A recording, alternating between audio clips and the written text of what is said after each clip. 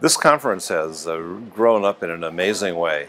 The first conference in Niagara Falls, Canada in 2007 had 297 people, and from about 40 countries, I think.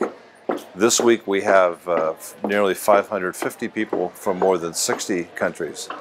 And it's not only the number of people who are attending, but it's the energy between the delegates, it's the connectivity and the networks between the delegates, and I think probably also between the delegates, shared experiences of success, having met at this conference, having gone back and pursued cases together and succeeded to close cases.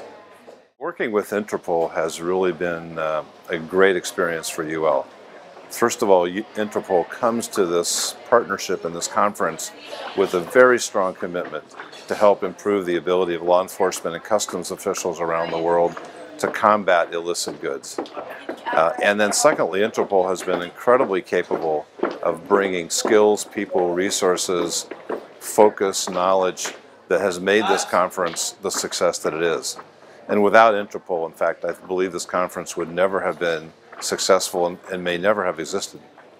Going forward, we of course expect that this conference will continue to be a vital international conference bringing together law enforcement to fight this issue.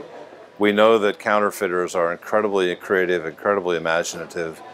They're always finding new ways to beat the system, and the system has to find, therefore, new ways to beat them.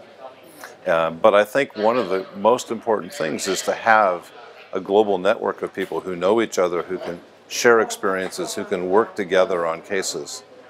We found out in our own company through the work that we do with our global leadership program that spending time with people in training venues, at meals, maybe after the meal having a drink in a pub, in developing a personal relationship allows you to pick up a phone, make a call, make a connection, get something done that otherwise may never get done, or if it did, would take months.